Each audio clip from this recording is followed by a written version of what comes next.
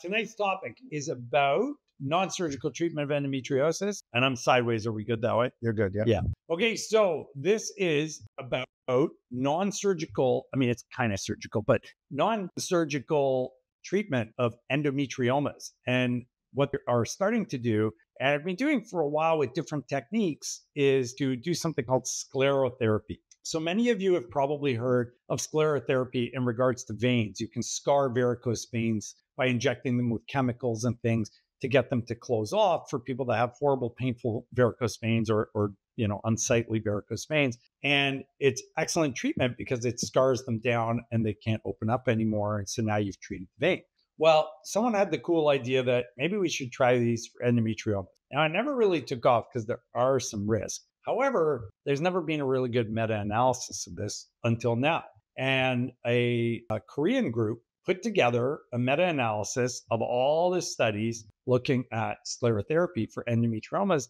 And this, based on the data, looks like something we all need to think about. So I'm going to explain what sclerotherapy is to you first. I'm just going to jump out of here and go to notes, and I will show you how to see all of that. Whoops. Okay. I don't know how to get the thing off the screen there. Let's close the notes. Hang on one second. View as gallery and go back. So far, they just see you, so don't worry. They can't tell what you're doing. You're just playing on your iPad. All right. I'm just playing on my iPad. So no pressure. You can show them the okay. Now that you're ready for that. Okay. So I'm going to do some sketching here. Forgive me. I'm not an artist. So if this is the ovary over here. Nice ovary.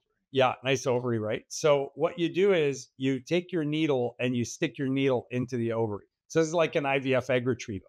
But what we do from there is we take ethanol, which is alcohol, and first you suck out all of the endometrioma fluid, which is usually brown, but I'll use green for this. So that stuff's all going out. You're sucking out all the fluid through the needle. Wait, are you drawing something? You drew something with the green? Something, yeah.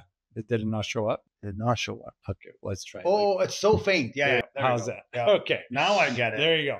So we're sucking out all the fluid first, and then we're going to take alcohol and we're going to put alcohol all back inside the cyst like that, flushing it in through the needle. So you need a double lumen needle, and you scar shut that cyst. It'll kill the cyst. Alcohol, class 1 carcinogen, very cellular toxic. You fill an endometrioma cyst wall with it, it's going to kill the endometrioma. And so the idea behind this is get rid of the cyst without actually having to remove the cyst. Very cool idea, very novel technique.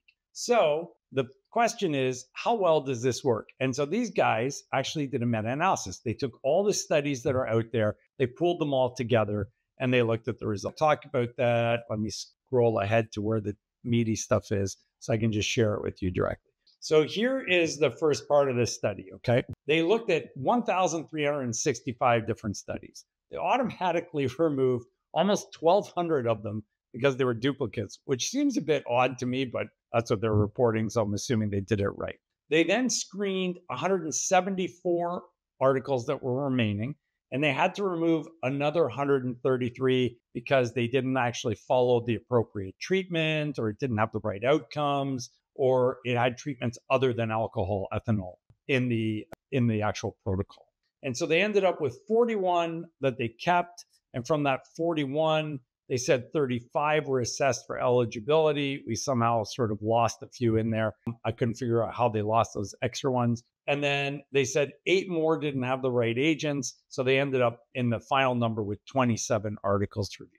27 articles is a lot. And from that 27 articles, they actually had quite a substantial overall number of patients in the study. I think if I remember correctly, it was close to 1,800 patients that were in this study altogether as part of their meta-analysis. So I'm going to expand this so you guys can see it. Hopefully that'll show up well. So in the first figure, figure 2, it's the delta change in AMH. So what this is showing you how much of a change, positive or negative, you're going to see in the AMH.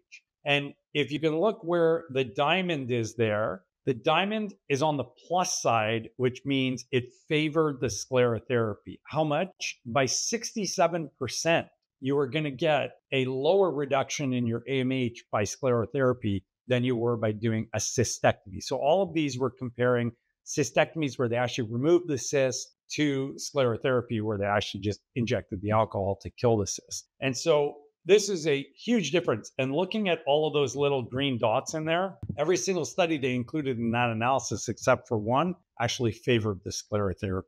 And the one study that didn't favor the sclerotherapy, they followed out for a really long time. It was like 3 years. Most of our IVF patients are not waiting 3 years to do stuff. So very interesting that you can get a much lower reduction in your AMH by following the sclerotherapy rather than following the cystectomy. What about number of embryos? So that's the next one. You can see that there. Same idea again. There's the diamond. The diamond is statistically significantly the sclerotherapy. Some of these studies kind of cross the confidence interval, but overall the result favors the sclerotherapy, and it's a 32% difference. So that again is a huge number, very substantial, and showing that you are going to get more embryos if you do the sclerotherapy than you will if you do the cystectomy. What about the number of eggs? Same idea, a 24% increase favors the sclerotherapy over the cystectomy. What about the number of eggs? We all know patients with IVF have fewer embryos, they have fewer mature eggs, they have fewer eggs in general. So all these are really important factors that they examine. A 38% increase in the number of mature eggs you're getting from sclerotherapy. So very, very interesting data to look at because, again, you're seeing here the number of mature eggs you're getting is way better with the sclerotherapy than it is with the cystectomy. They go on further to look at the important stuff. What about clinical pregnancies? What about fertilization rates? So clinical pregnancies were by 64%. So that's the number of pregnancies you see with a heartbeat after you've had sclerotherapy compared to cystectomy. I am an expert minimally invasive surgeon. I love being in the operating room. I love doing these surgeries, no matter how tough they are. We peel the ovaries apart. We take them off the bowel, the back of the uterus, the sidewalls, all that stuff. And I always peel out the cyst.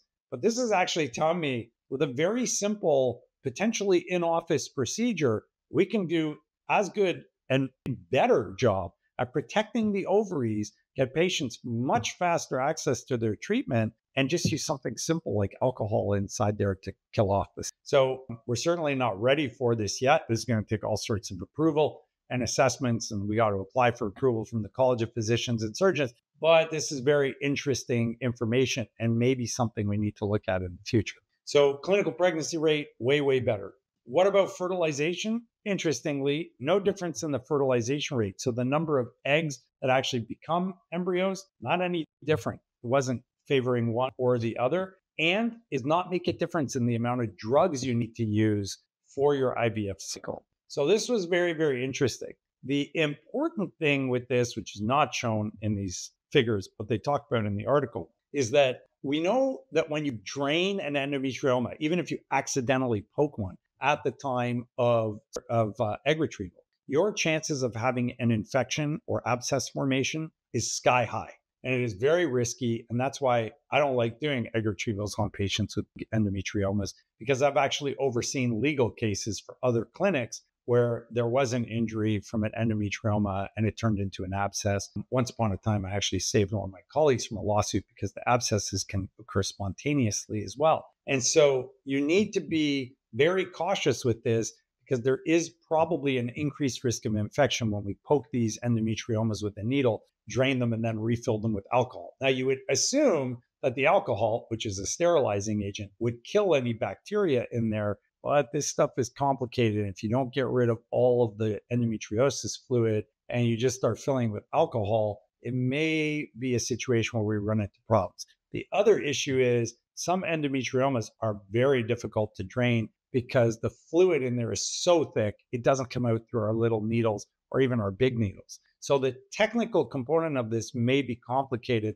And I will be reaching out to some of the authors of those individual studies to see exactly how they performed it. But I am hoping that probably sometime in the next 6 months or so, this is something we can look at doing, because if it'll reduce the amount of patients we have to take for surgery, and it will afford us the ability to get them into treatment without significant impact on their ovaries, and potentially increase the success rates of the things like fertilization or the chances of clinical pregnancy or more mature eggs or more embryos. These are all really good things for us to be looking at. So not ready yet. Please don't call the office and ask when we can do this. We're not going to be doing it yet. We don't have permission to even try something like this yet. And we do need permission, but it is very, very cool. And it'll also be great for people in other countries like the UK, which I am headed to soon for our new clinic out there, because of the fact that those patients have to wait forever, just like we do in Canada. And we may be able to do this as an in-office procedure if we can get permission for it there as well. So super exciting news, very, very powerful stuff, big game changer. These kinds of articles we love on here on Fertility Fact Fiction. And so this is something that's up and coming, and you may be able to get treatment for your endometriosis without needing to go under the knife, which is really, really a huge paradigm shift in the way we think and in the way we do things. So very, very cool, especially for me, because you guys all know I love endometriosis and love helping our patients with endo. This might be a paradigm shift, a game changer for all of us.